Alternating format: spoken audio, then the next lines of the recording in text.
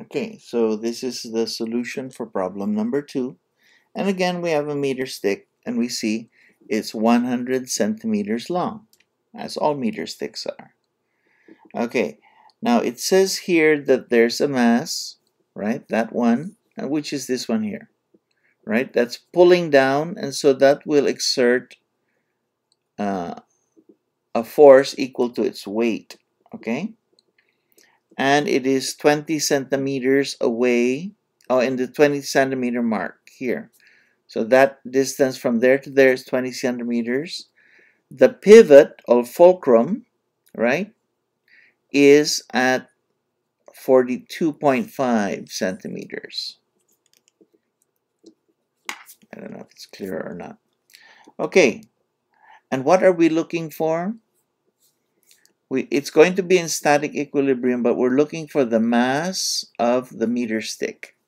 So, oh dear, the mass is not there, but we know that the mass of any object is actually applied to its center of gravity, which is here at the 50 centimeter mark. So we're going to put an arrow like that, and we're going to call this Fg, which is the weight of the meter stick.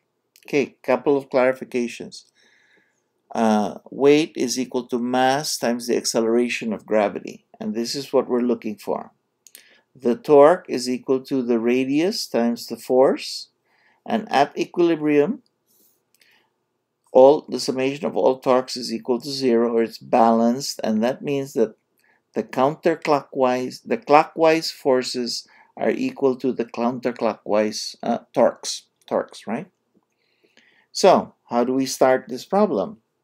Again, we write here summation of all, no. Okay, so we start with the summation, let's say, summation of all torques is equal to 0, which means counterclockwise, I'll write it down, but you don't have to, you can use the initials, is equal to clockwise, sorry. Clockwise is equal to counterclockwise. And now we have to find out what the directions of those torques are. Remember, this is the center of rotation, and therefore that is going like that, and that is counterclockwise. This one is going this way, right? And so the rotation for that is going to be clockwise. Okay, and that's the important part. You have to be able to determine what's the direction. So we'll start with this one, which is the distance from here to there. Again, I want to be very clear. It's on the 50 mark. So 50 centimeters minus 42.5 centimeters. Okay, that's the distance. You have to subtract that. Okay?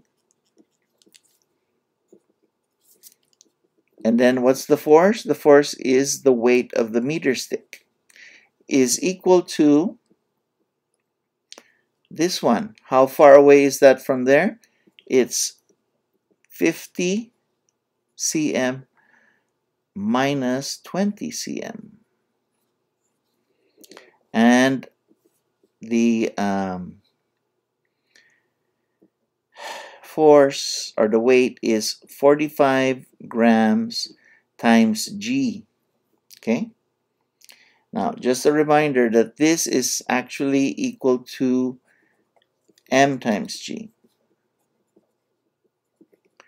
ms, the mass of the meter stick, times g. Okay? So let's take the difference of that. I think it's 7.5 cm.